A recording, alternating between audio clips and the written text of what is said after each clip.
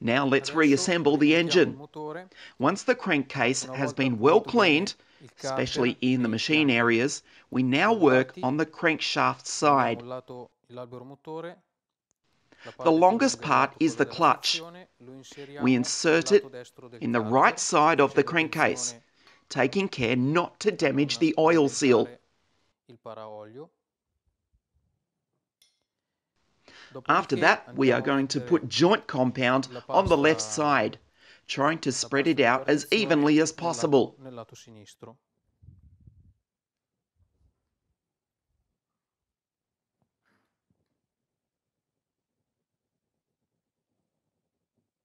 Cercando di stendere la pasta in modo più uniforme possibile.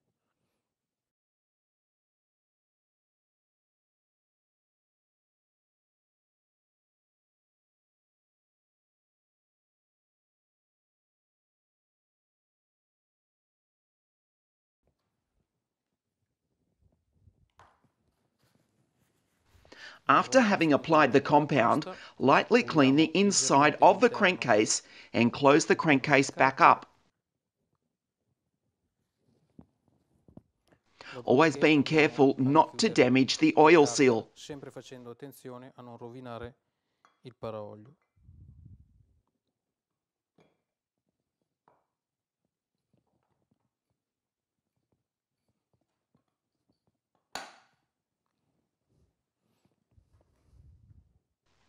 Now we are going to insert the 3 6x45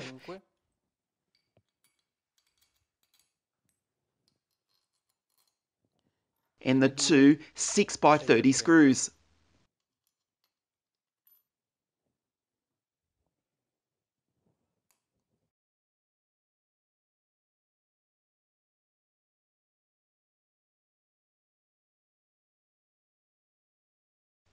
Finally, we check it with the tightening torque wrench set at 12 Newton meters.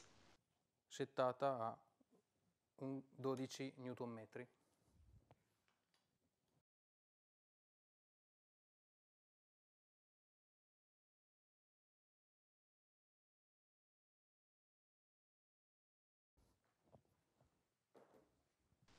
The next step is to reinsert the 3 bushings.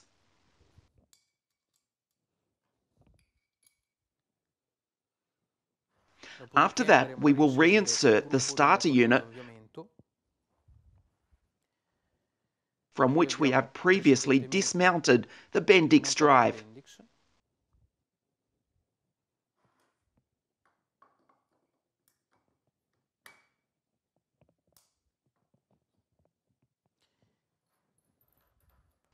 Let's reinsert the 4 6x30 screws.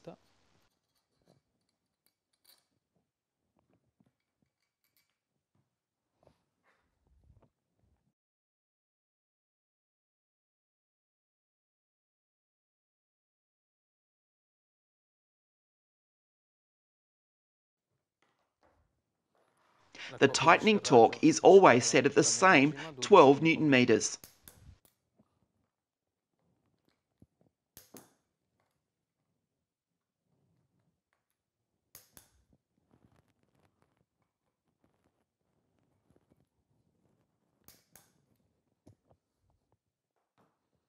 Next, we are going to insert the last 3 screws to close up the crankcase.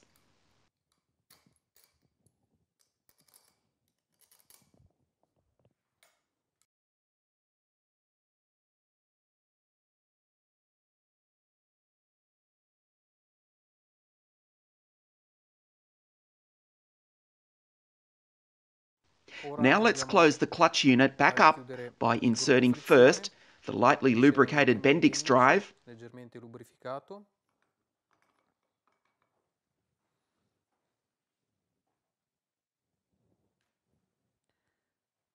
the reference key,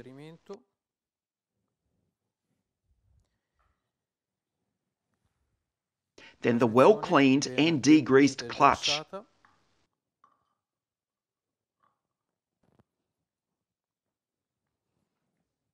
And the disc spring, with the concave part towards the engine.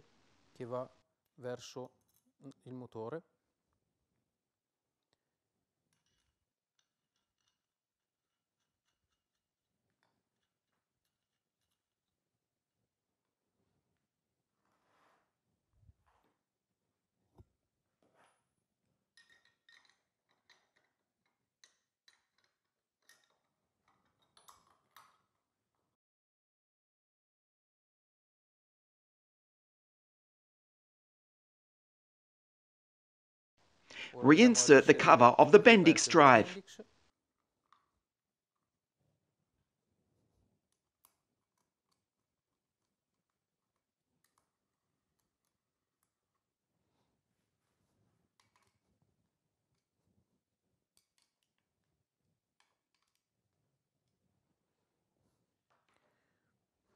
Dopodiché After that, the clutch bell inner washer and the smooth side towards the crankshaft. The lightly lubricated cage or clutch bell, verifying that everything is turning easily. The other outer shimmering and the nut. Controllando che giri tutto libero. L'altra rondella di spessore esterna e infine il dado.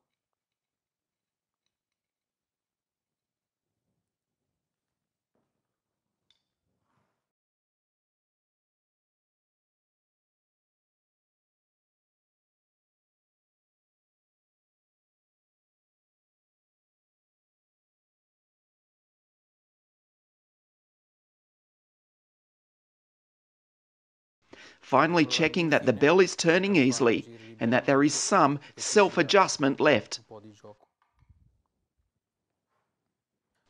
Now let's reassemble the ignition. The key, la chiavetta,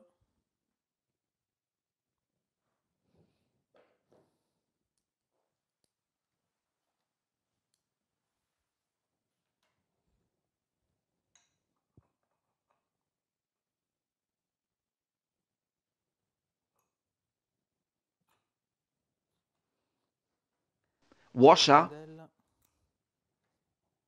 and the 17mm nut.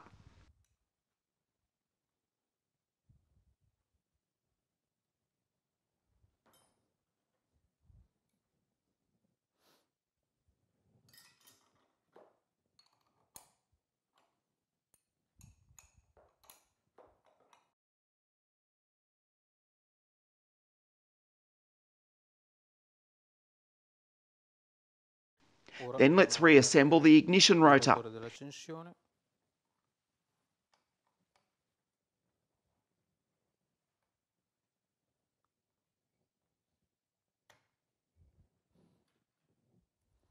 And the two 5x20 screws.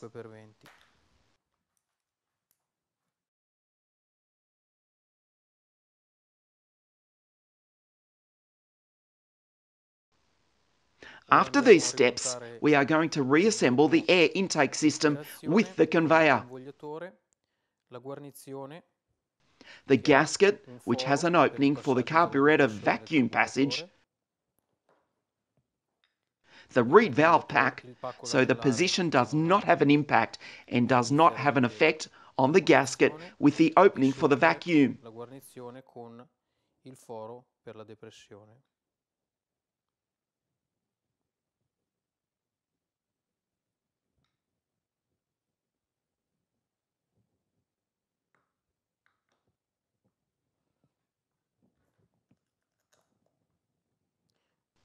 Four screws, 6x25.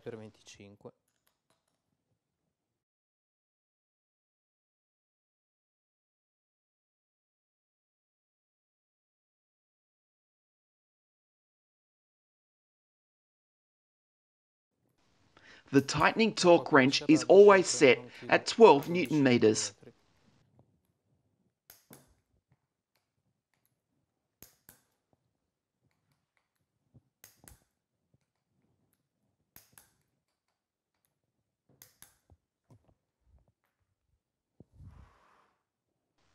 Now let's reinsert the piston.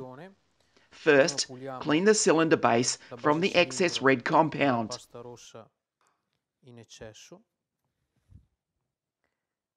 Lightly lubricate the bearings, the connecting rod cage, and the cage itself.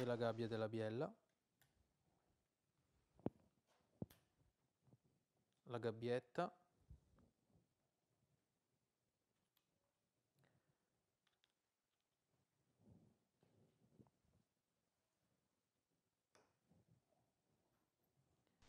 Reinsert the rod inside the piston.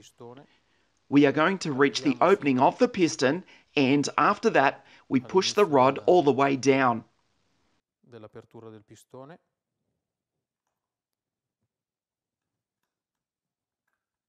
Dopodiché spingiamo lo spinotto fino in fondo. At this point, we take the ring and place it in the piston groove.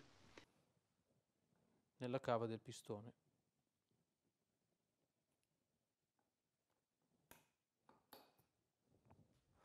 Verifying that the rod does not come out. Che lo spinotto non esca. Now let's reposition the gasket. Dopodiché, after this step, lubricate the piston and the inside of the cylinder liner with some oil lubricant. Con dell'olio da miscela.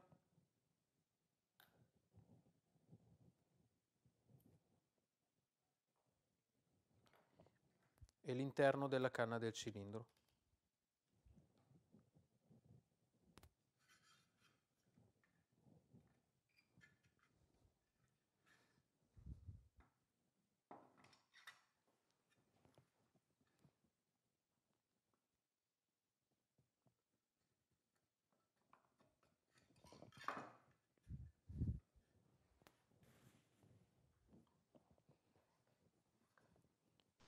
Now let's move the piston up and down 2 or 3 times to ensure they move freely. Take the O-ring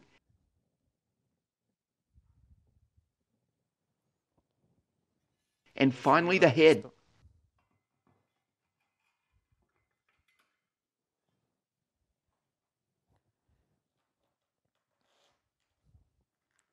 The 4 spacers and the 4 nuts.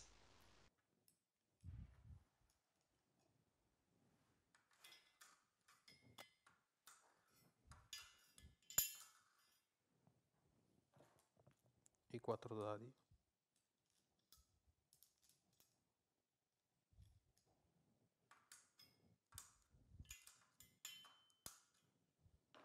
Using a 13mm wrench, let's screw the head nuts in.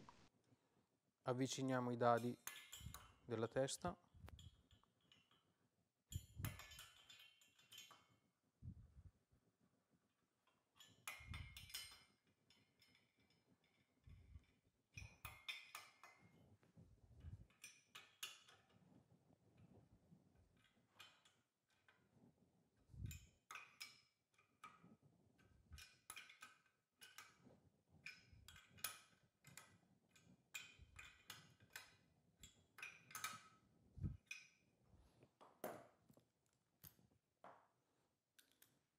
The tightening torque wrench should be set at 16 Newton meters.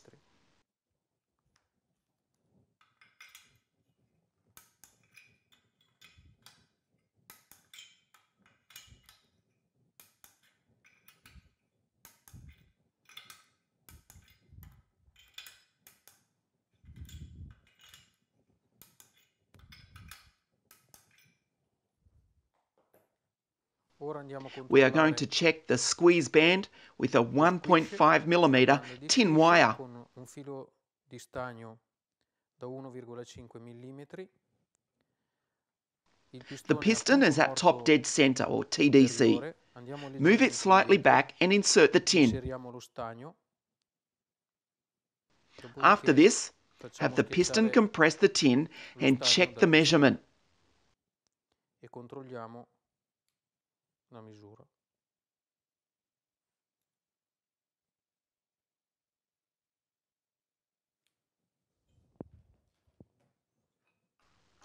Then we are going to reassemble the clutch cover. Coperchio della frizione.